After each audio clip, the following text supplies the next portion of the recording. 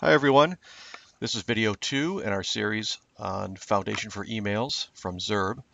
And in this particular episode, we're going to go over the directory structure a little bit more and go through the concepts of layouts, pages, and partials. Now to get started, the first thing we're going to do is go into the project directory that we have all our code in. And I'm just going to run npm start. This will fire up the temporary web server. And once it gets fired up, you can immediately see that in the browser window. And also, when you first fire it up, if you look at the terminal window here, you'll see the local and external URLs for this page. So if you want to share it with somebody else, you've got your local host, and if you have a specific IP address, you can give those to people. So let's take a look at the directory structure here. As we noted last time, there's two main areas. You've got the source directory and distribution. Source is where you're going to create all of your code, and distribution is where things that are compiled and ready for distribution get created by the system. And with any of these systems, you're going to have some sort of a templating system in place. And this one has 3 different levels to it. And that's done to give you kind of the most amount of flexibility when creating these emails. Now, layouts are the kind of the base template. This is the main template you'll kind of use to wrap all of your email content in.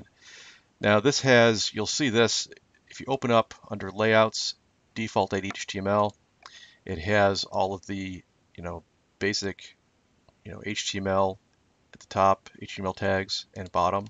So you'll get the heading and the top one and the closing tag. Same, it has the head, body tag, just like a regular web page would have. You even have the doc type at the top, which is kind of important for these email clients. And in the content here, it kind of works its way down. You'll see a few handlebar. If you're familiar with the handlebars templating system, you'll see some of these in here. And we'll go over those in just a few minutes. And you also have one in the middle of the page. Now there are some nice comments in here. It'll say here that the pages you create in the source pages directory, they'll be inserted here when the flattened emails are created. And by flattened emails, they simply mean the compiled ones. And we'll look at that in a minute. And you've got this body tag in here. This is the handlebars tag. Again, we'll go over all that in just a minute. Now, your content for your email will generally go right in here. You can put some programmatic logic around things to have different parts of a page or different pages inserted, but generally it assumes you're going to have at least one page in the system. Now, if we go over to the pages directory on the sidebar here, there's an index.html stuck in there. And when you see the body tag here, this little greater than sign simply means it's going to insert a file into there. It's going to insert index.html, and here is the actual content of the email that we see over here. And if we make a change to it, let's throw a little, put an h1 tag at the top just for demonstration purposes. If I save that, you'll see the terminal window kind of doing some work. The web page automatically reloads and we have the word test at the top. So it automatically shows you those changes. We stuck that at the top. This actually looks like it's at the top of the page here, and it is at the top of the content for the page. But this whole page, this whole index.html is actually inserted right here within the HTML of the layout template. So you've got the main layout templates. Inside of those are pages. So you can add pages inside of a layout. So that's why for each one of these directories, each one of these projects you have, as long as things are fairly standard, you've got the same kind of wrapper around things, you're really going to need one layout for any kind of given project. Now there may be some differences in how some variables are stuck in, and we'll look at that in just a minute. But that's kind of the structure they have for you. Layouts contain pages. Now pages, they in turn can contain little pieces as well, and that's what these partials are. And if we go into, I'm going to clean up that little code I had in the page. If we go to partials, it usually doesn't have anything in here. I created a little HTML page file. I just stuck it in there for demonstration purposes.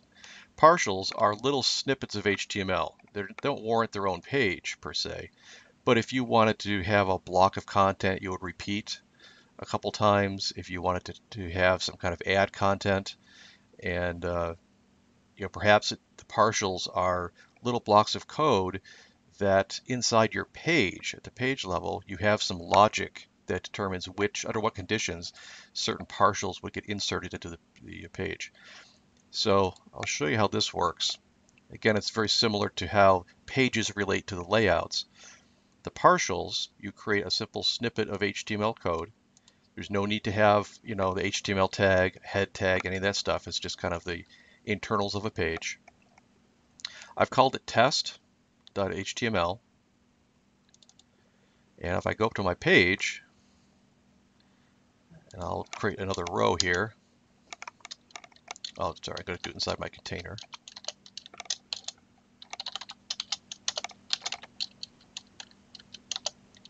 And here, if I tell it to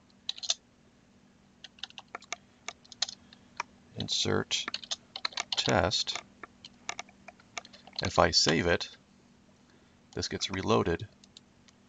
And now when I look at my web page, it's already been reloaded. It includes this is test and an image, which is exactly what is in this little snippet. I'm showing pulling an external image in, and it's got this is a test. So this little piece, here's our main template, layout template. I'm going to rearrange these a little. Then we have our page.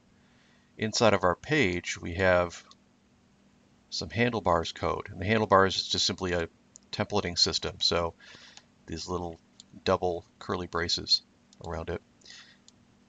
The greater than symbol simply means go out and look for and grab a file called test. And it's assuming the extension is going to be test.html. And when it goes out, if it sees it, it grabs it, sticks it into the page, and then it renders it out with everything else. So it works pretty well. So you've got layouts, pages, and partials. So with a combination of these things, you can put together a complete layout of all different kinds of content. And so it kind of helps you compartmentalize or componentize some of your pieces of the emails and keeps them organized. One of the other interesting things you can do is within pages, you have these variables. These things are at the top, and these are, again, if you're generating some of this from, these seem to be, these are more static type things, but you can, again, add some things in here and then use the handlebars, the programmatic aspects of handlebars, which we'll get into in another video. You can then, based on certain conditions or certain data from your database, have this system automatically change up the emails. So we're going to add another variable called project, and then we'll say super secret project. Now at the very top, I'm going to take out that code we just put in there for that partial, and in its place, I'm going to put those curly braces back in,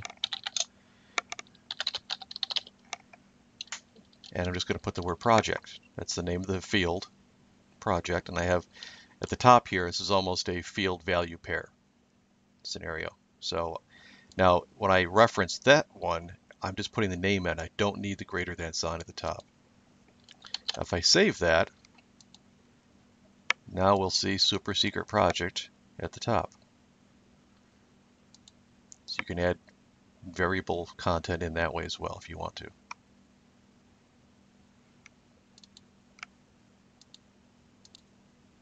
So that's it for pages, layouts, pages, and partials.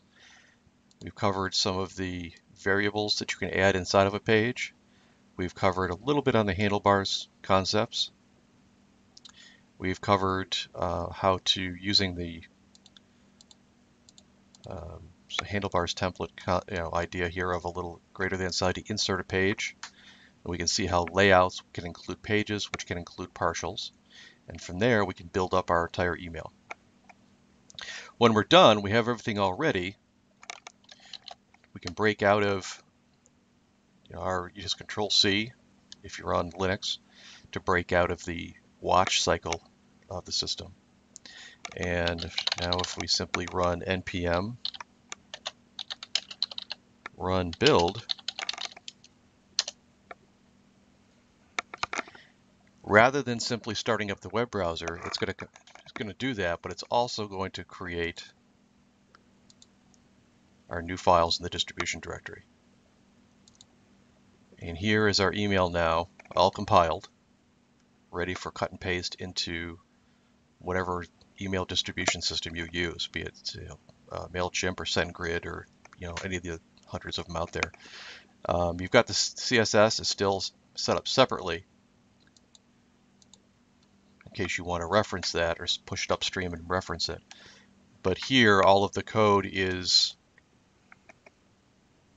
compiled and all the styles are inline. And that's it. Stay tuned for another video and we'll talk about some more of these ideas within Zurb Foundation for Emails too. Thanks.